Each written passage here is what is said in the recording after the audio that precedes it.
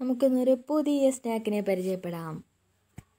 ഒരു ബൗൾ എടുക്കുക, അതിൽ 3 കപ്പ് മൈദ ഇടുക. അതിലേക്ക് 1 നുള്ള് ഉപ്പും 1/2 ടീസ്പൂൺ ഈസ്റ്റും ആവശ്യത്തിന് വെള്ളവും ചേർത്ത് നല്ലതുപോലെ ഒന്ന് കുഴച്ചെടുക്കാം. മാവ് നല്ല സോഫ്റ്റ് ആവാൻ വേണ്ടിയിട്ട് നമുക്കൊരു അരമണിക്കൂർ സെറ്റ് ചെയ്യാൻ വെക്കണം. അപ്പോഴത്തേക്കും ഒരു പാനിൽ കുറച്ച് ഓയിൽ ഒഴിച്ച് കുറച്ച് കറിവേപ്പില, 1/2 ടീസ്പൂൺ ഇഞ്ചി വെളുത്തുള്ളി പേസ്റ്റ്, 3 സവാള, ആവശ്യത്തിന് ഉപ്പ്, മഞ്ഞൾപ്പൊടി, ഗരം മസാല, മുളക് പൊടി, കുരുമുളക് പൊടി, ചില്ലി സോസ്, ടൊമാറ്റോ സോസ് ഇതെല്ലാം കൂടി ആഡ് ചെയ്ത മിക്സിലേക്ക് നമ്മൾ പുഴുങ്ങി വെച്ചിരിക്കുന്ന മുട്ടയും കൂടി ചേർക്കുമ്പോഴേക്കും നമ്മുടെ ഫില്ലിംഗ് ഇവിടെ റെഡി ആയിട്ടുണ്ട്.